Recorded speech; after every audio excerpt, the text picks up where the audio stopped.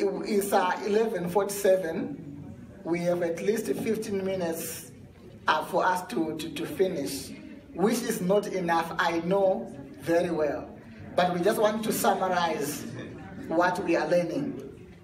So I want you just to pay attention to the front. You don't have to come from where you are.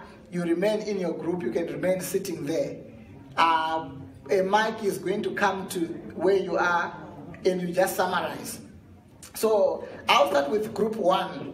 Group 1 is Sister Odette's group.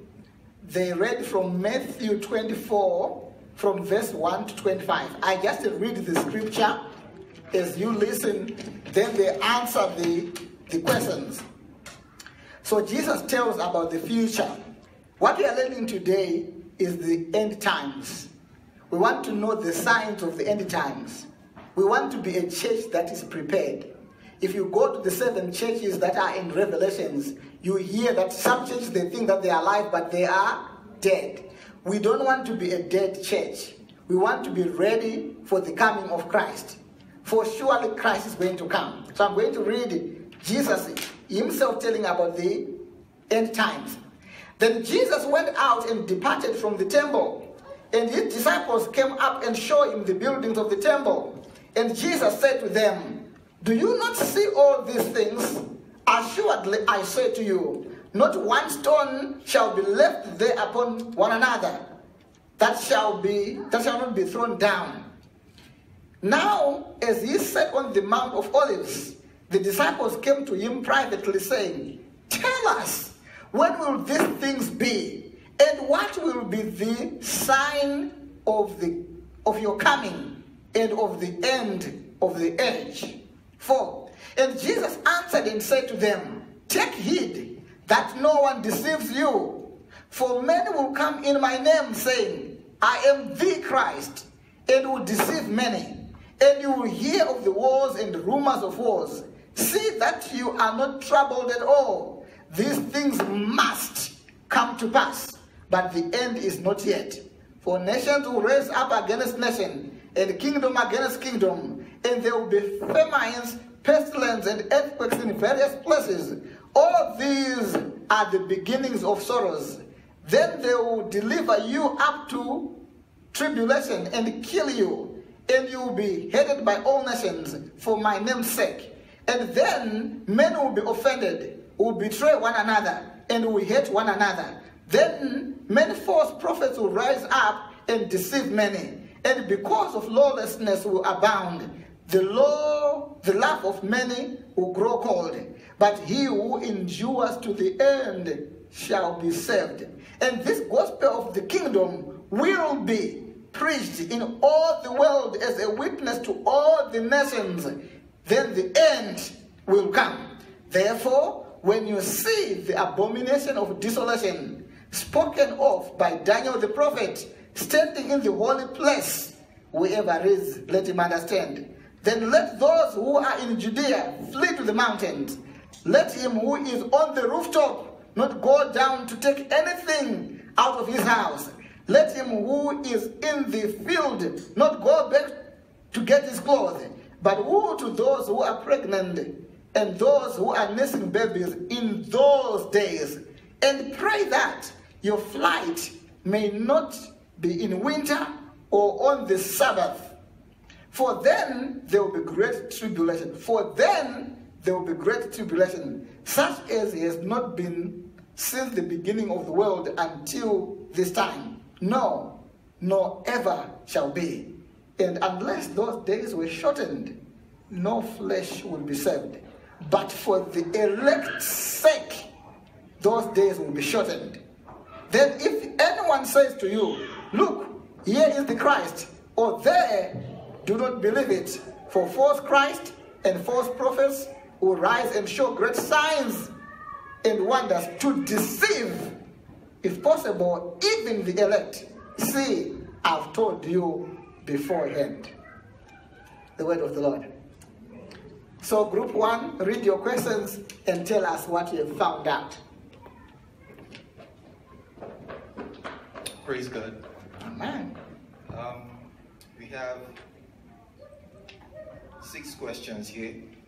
The first question is, what are the signs of the end of the age?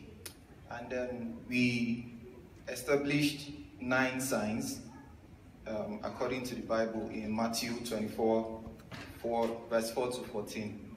The first one is impersonation of Christ. And then according to the Bible, that it says some will come to you and say, I'm the Christ. So once false prophets comes to you and take up the role of Christ, which primarily is Savior, salvation. Once people offer you salvation outside of Christ, it is the first sign of the end of times. The second one is wars and rumors of war, just as we're having in today.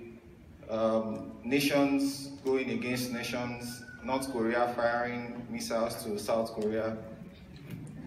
Those are signs of the end of times. The third one is nation against nation. Syria against ISIS and all these things. But I'm just trying to give practical examples. Nation against nation. The fourth one is famine and pestilence and earthquakes in various places, which we are actually having right now in the world. The fifth one is hatred and tribulation. The sixth one is betrayal. The seventh one is deceit by many false prophets. Once false prophecy comes up and then deceives a lot of people. And the eighth one is lawlessness and lack of love. And then the love of Christ will also go cold. The last one is that the gospel of the kingdom will reach the ends of earth. So it means the whole world will hear about the gospel of Christ. The second question is it says, what the first sign is deception. How is deception happening in today's world? And then somebody said that the fact that most people, not really, but some preachers today, they are more motivated by the profits from which they gain from the altar. So the fact that most preachers perform fake miracles and then they also use the name of God just to make money is an example of the kind of deception that is happening in today's world. And then also, we said diluted gospel. When preachers abuse the gospel of prosperity, we wouldn't say the gospel of prosperity is a bad thing, because the Bible says that I wish above every other thing that you prosper, even as your soul prospers. But once you begin to tilt it to only material prosperity and leave soul prosperity alone, you are diluting the gospel. And that is another sign of deception which is happening in today's world. The third one is, what is the abomination of desolation? We read Daniel 11:31 and Daniel 12:11. We talked about abomination of desolation. And then we also found out that in the olden days, so to say, the Romans usually go into the temple of the Jews and then they defile it with their own gods, Jupiters and all that. So abomination of desolation is it simply means contamination of the temple, defiling the temple, and then casting aside everything that is of Christ, casting aside everything that is holy, and then making the temple desolate, making the altar desolate. This next question is, comment on verse 20 about Sabbath. Why mentioned? And then the verse says that pray that your flights will not be in winter or Sabbath. And we said that the understanding of winter and Sabbath in that verse is that winter and Sabbath means a time which is not favorable to travel. winter because of the weather is bad, and Sabbath because of the laws of the Jews that says that limits the movement. So bringing it to modern day is that we should pray, and then we should always ensure that everything we do, we pray that it's in sync with what the Bible has spoken about in order to enter into the kingdom. Then the next question is, who are the elect? We said that elect is simply the saved. And then the last question is on reflecting and commenting on our reading. And one thing we all, concluded on was that we are in the end times. Thank you.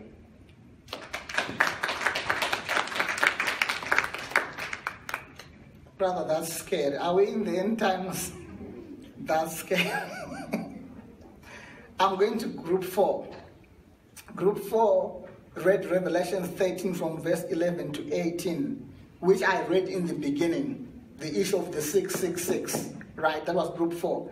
And the other verse was Matthew 25 from verse 1 to 13, the story of the virgins, 5 with oil, 5 without oil. Let me read quickly. Then the kingdom of heaven shall be likened to 10 virgins who took their lamps and went out to meet the bridegroom.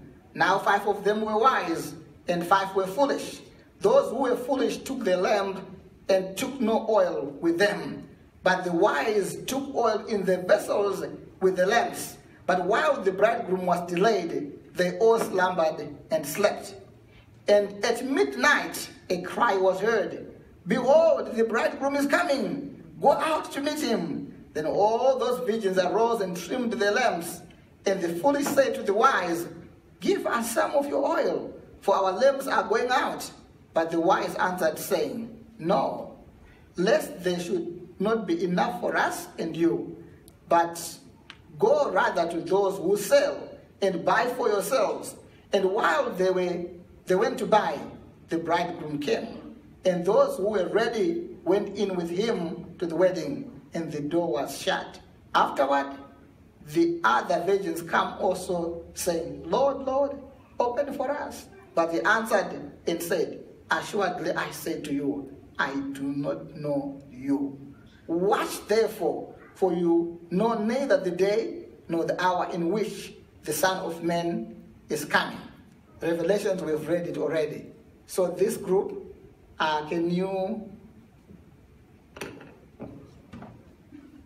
read your questions and your answer?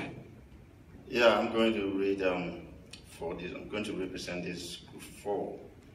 And the first question that we had was, what does Revelation teach us about the end time? And the response is a lot of changes that are happening, and that will cause us to turn away from the Word of God. So that is what we got. And if you look at what is going on now, there are a lot of things which are going on which can make us turn away from God. And one thing that one of our group members said is about the media. So if the media, advertises for some of these things, I mean, it will just catch attention of the people, and people will just follow it because it is from some of the media, which is CNN, and I don't want to mention the names, but that's what we had. And the second question is, who is the beast of the earth? And the answer is the devil. Okay.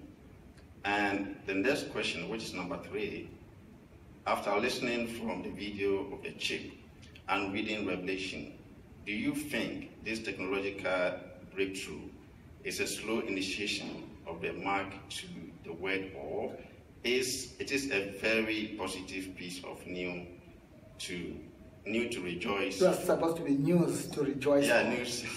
Yeah, to rejoice. Okay. Now, from the video that we watched, the group decided that this is a slow initiation to what the Bible is talking about. It is not any new technology that we should embrace. because gradually we are getting into what the Bible is talking about. But it must start from somewhere, and this is the initial stage that we have. And question 4 is, what did Jesus teach about the final judgment? And for this one, from what we read, it's going to be tough, and it's going to be difficult for Christians, because they said that if you don't have the chip, you cannot buy or you cannot sell. So Christ is telling us that the final time is going to be, it's not going to be easy for everyone. It's going to be tough, especially for the Christians, because we are the target group. And the 5th question is, are you ready as a group for this day? And there was silence.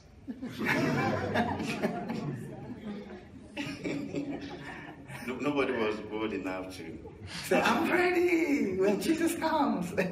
Especially when you read in Matthew chapter 25, verse 1 to 13. So people, from what I think right now I'm going to decide for the group. No, it was silence, but I think we are getting there. Gradually we are getting there. We are preparing, but we are not yet ready. But we are in the process of doing it. It's not easy, but can everybody look at this group? They are preparing. They are not yet there. Okay. Then the last question: reflect and comment on your readings. This one, we look at, there are a lot of things that were said, but I'm going to just say some of them. We look at the signs of the end time. If you look at the wars and false prophets, and also wonders being performed, and there are people who are also claiming that they are Jesus. So from this, we can say that if you look at the system, the technology that we have now, people use tracking system, they track your phone, they track your devices, and we advise that we should be careful with some of the things that we see on phones, especially when it comes to immigration issues. So these are some of the comments that we made, that we should be very careful with, because everything we're going to say is being tracked by other people. And also, there are also some free stuff on the internet that you sign up for, and you may think that you are getting things free, but sometimes they take your information and you don't know what they are going to do with your information. And Barnabas mentioned one key technology, which is DNA.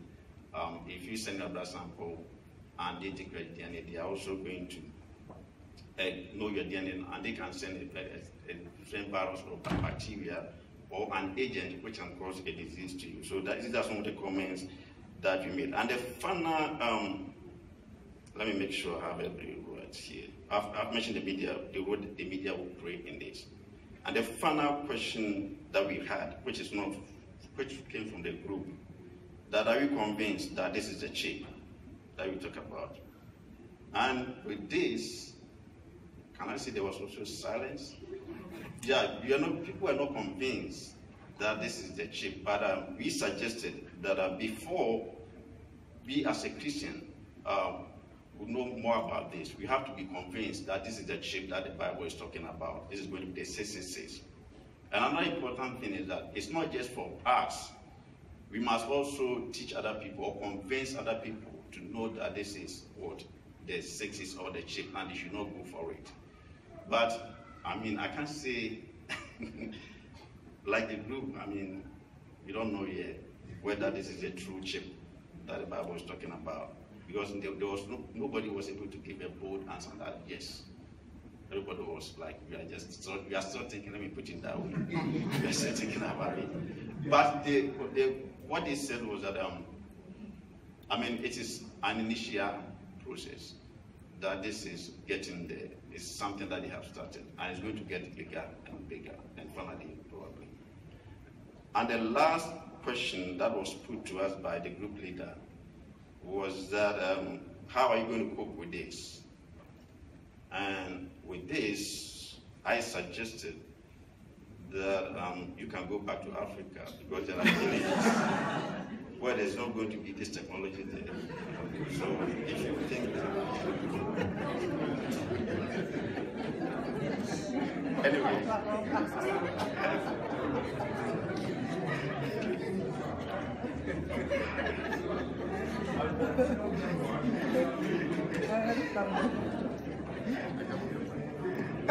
So that did you hear the noise? Everybody's like, wait a minute, I'm not going to go back. But that's true. I mean, there are places that they don't have these technologies to be affected about it. So just go and stay there and worship God. So give up for this time. Thank you. Hallelujah, hallelujah, hallelujah. You know, it's something just for reflection, something for thinking. If we have, myself, I believe that technology is going to take us there. That's my belief. Technology is going to take us there.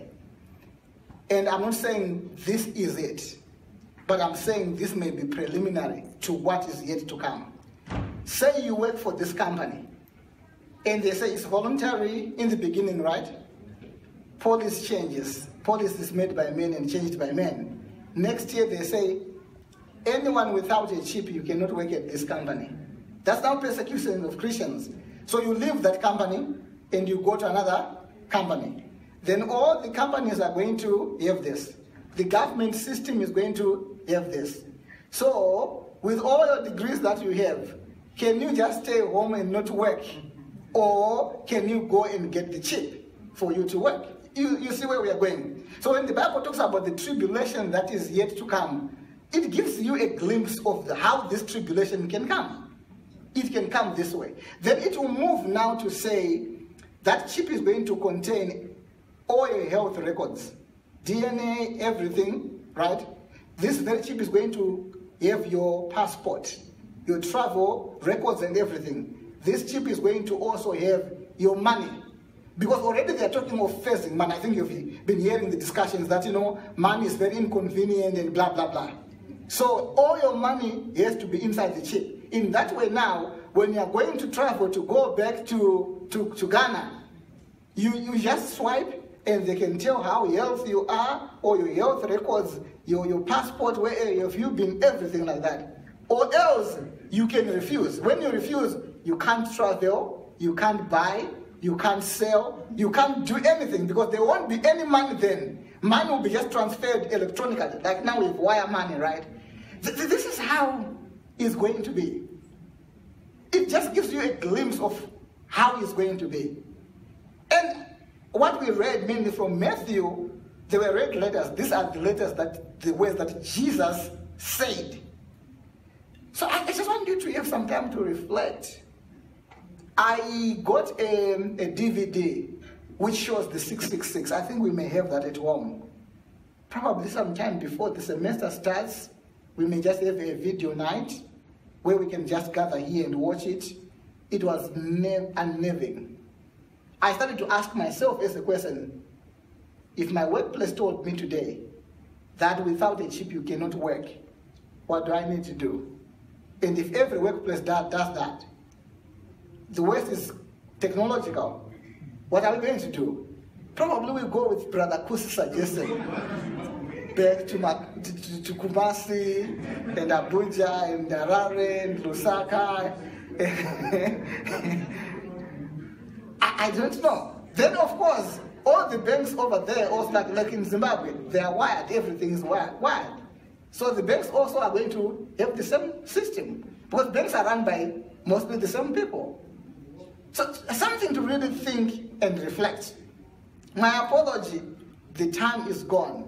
So you two groups, we are not going to finish for now, because I don't want to let you lose late. So I'm going to give Pastor Emma to take over from here. Then we'll see next week whether we can finish up or whatever the Holy Spirit will tell us to do next week. So Pastor Emma, may you take up.